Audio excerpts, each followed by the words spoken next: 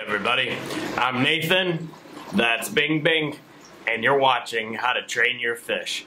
Today I'm going to talk about what would happen to your fish tank in the event of a zombie apocalypse. Who would live longer, you or your fish tank? And it turns out your fish tank is going to be just fine without you when the zombies come. So, before I explain why your fish tank is going to be fine, let me explain why you will not be fine. The odds are simply not in your favor. It all comes down to the math. Everyone thinks that when the zombies come, that they're gonna be Daryl Dixon or Tallahassee. But statistically speaking, you are far more likely to be this guy. It turns out that you have a 0.018% chance of surviving the zombie apocalypse for 1 month.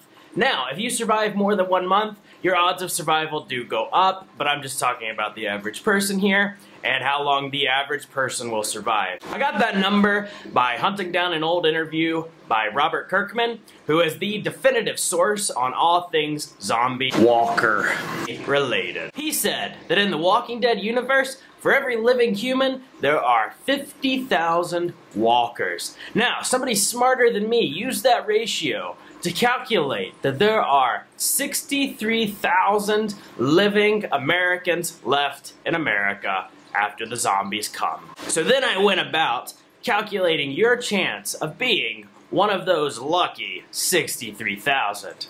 So what I did some math. I took the population of America and I divided that by 63,000, moved the decimal place, and boom. You have a 0.018% chance of survival, or to put it another way, a 2 in 10,000 chance. So now let's talk about your fish, and let's be honest, you've set a pretty low bar for them. Also, I'm operating under the assumption that zombies leave fish tanks alone. I know they eat other animals, but I think since the fish are in a glass box, the zombies probably are not gonna notice. Imagine a room with a large, freshwater planted tank with lots of decorations, a window, and imagine that in all the chaos you forgot to close said window.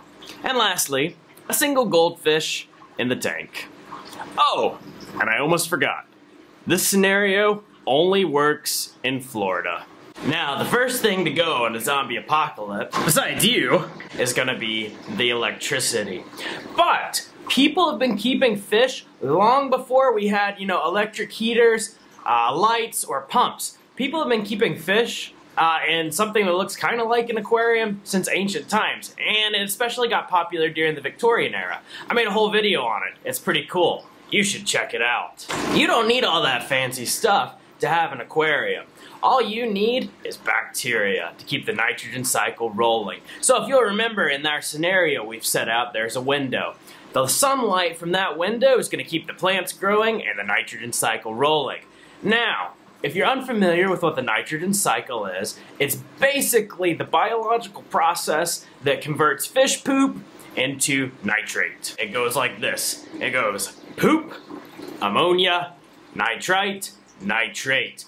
Now, the nitrates are what you take out of your aquarium when you do water changes. And while nitrates are not as harmful to fish health as ammonia is, they can still kill a fish in high enough levels. So, if you're not there to do water changes, what's gonna happen? The plants will come to the rescue. Aquarium plants pull nitrates out of the water. And in a large enough system, it can become self-sustaining. If you have a big enough aquarium with enough water and enough plants, those plants can pull out enough nitrates to keep that aquarium balanced and sustain the fish indefinitely. And also, you can't have too many fish in there. So like in our scenario where we've just got one, he would be okay for a really long time. But in a smaller aquarium, like most people have, the levels of nitrates will eventually become fatal despite the plant's valiant efforts. In a strange way, this is like a real-life Plants vs. Zombies. Most fish can survive a high level of anything as long as that level rises slowly. So for example, you know, you should never do it, but if you have a goldfish in a bowl, you put it in there with fresh water, the reason it can survive in that bowl for so long is because the ammonia and the things that eventually do kill it rise slow enough for the fish to adapt to them. The reason fish die when you put them into an aquarium, if you don't acclimate them, if you don't give them time to get used to your water, it kills them because of the shock, not necessarily because of the water quality. Because of this, nitrates are probably not going to be what kills your fish. So that brings us to our next question. If you're not there to feed it, what's your fish gonna eat? In this scenario, we've got a goldfish in our tank, and by the way, if you guys enjoy this and you want me to run another scenario on something like a reef tank, I can do that too. But back to our goldfish. Goldfish will eat just about anything when they get hungry enough. They'll eat plants, they'll eat other fish, they'll eat algae. They'll eat algae. So if you'll remember, the aquarium we've got in the room is next to a window. So the longer that thing sits there, as the nitrates go up, the algae will grow faster and faster. Now, most aquarists hate algae, but goldfish, however, will eat it if they get hungry enough. So algae is going to be one of the things that partially sustains this goldfish, but that's probably not going to be enough for it. It's going to need something else. If you'll remember, I told you earlier that in the hassle and the chaos of the zombie apocalypse, you know, either the window was broken or maybe you forgot to close it. That's really important now. Because the window is open or broken, mosquitoes are going to fly into that room and they're going to lay their eggs in that tank. Mosquitoes love still water, and an aquarium without a filter is going to be very, very still. So the mosquitoes are going to come in, they're going to lay their eggs, and then the goldfish is going to eat the mosquito larva. Now, this is why people keep goldfish in ponds all the time, because it cuts down on the mosquito population. So when the mosquitoes lay their eggs in there, the goldfish go and they eat the larva. Okay, well that takes care of the first two problems, water quality and food. So really, honestly, this could last indefinitely, in my opinion, if it's a large enough tank.